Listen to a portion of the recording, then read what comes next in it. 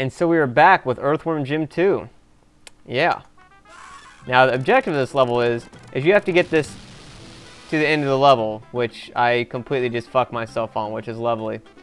So you have to actually go back, and they send out these big fat men to land on your thing. I don't know why. But you basically have to shake them off and stuff like that, and then they GTFO, and then you can move around better. But the more fat men you have on your thing, the less you can move around. And they also drain your life constantly. Now here's the thing. You don't want to shoot the big boom things. If you shoot that, then you pretty much will blow it up and you have to start the entire level over. Now you also have to go backwards if you fuck it up. And so yeah, this is actually a lot more difficult than it seems. And they drain your life constantly. I forgot how to get them off. Oh, that's right. You have to rotate back and forth and they get off. Okay. And then the cannonballs will hit you too and they will do damage and that will not be good. Get the fuck off me, you assholes. Where'd it go? Oh, okay. So yeah, you essentially have to keep on bouncing this thing. Oh, and you can't let it get shot by enemies either, because then if it does, then that's bad. And then it will blow up, and then you have to start the whole thing over. So this is, like I said, actually kind of a difficult level. It's kind of like those protect the hostage missions in FPS games, except a lot more of a pain in the ass. Not really sure why there's big fat men catapults, but we'll take it.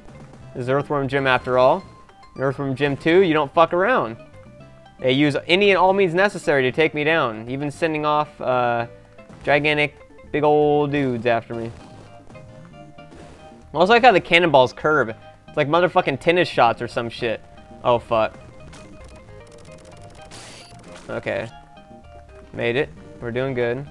You have to be real careful about that so that you don't shoot it, because it's like line of sight. It will get fucked up. And now we're into the fucking eating a bag of shit world, I guess. Okay, I have to go back. Where'd it go?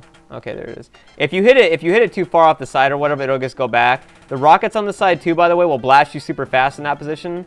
These broom things coming there will actually push the balloon away. Like I said, man, this game don't fuck around. This is not a fucking easy game.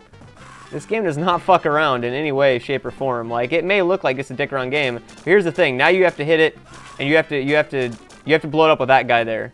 So you have to, come on, come back, please. No, what are you doing?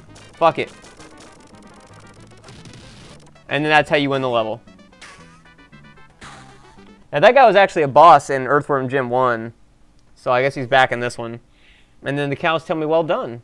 And they smile. And they love me.